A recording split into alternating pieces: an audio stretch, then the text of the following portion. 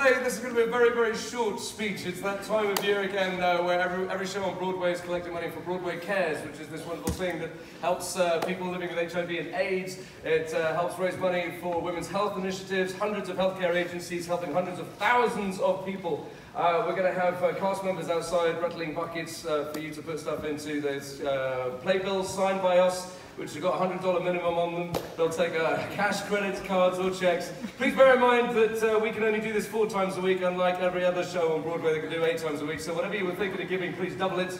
Get home safely tonight. Thank you for being a wonderful audience. Good night. Thank you.